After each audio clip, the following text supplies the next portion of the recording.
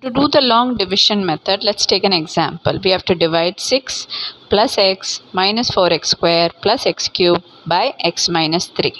In this case, first we will rearrange in the descending order of the degrees. So here who is the highest? 3. Then 2, 1, 0.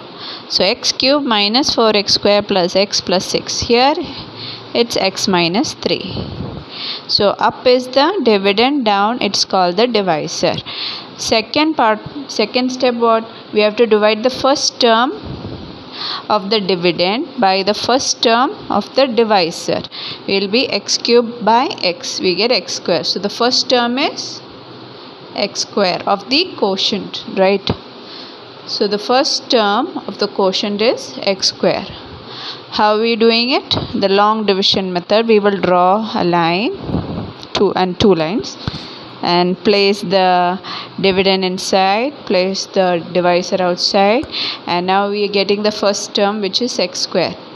Then you multiply into the divisor. X square into x, x cube, and x square into minus 3x square. You subtract it, get the remainder.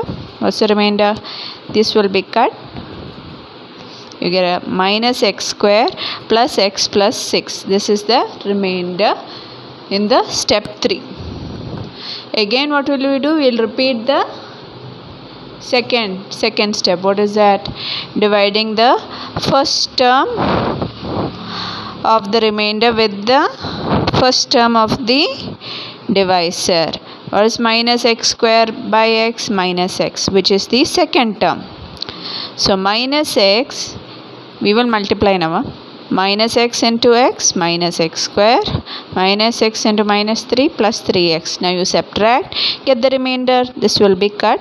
You will get minus 2x plus 6. Again we will repeat the second step, where we have to divide by first term of the divisor. So minus 2x by x is equal to minus 2. That is the third term. Then after getting that, we multiply into the divisor. So minus 2 into x, minus 2x, minus 2 into minus 3 plus 6. Now we subtract, the signs will change. What will you get the remainder? 0.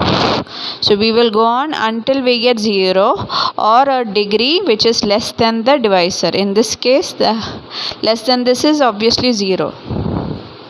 Right? So we should either get a constant or remainder 0. And what did we get? Remainder 0, and the value, the quotient is x square minus x minus 2.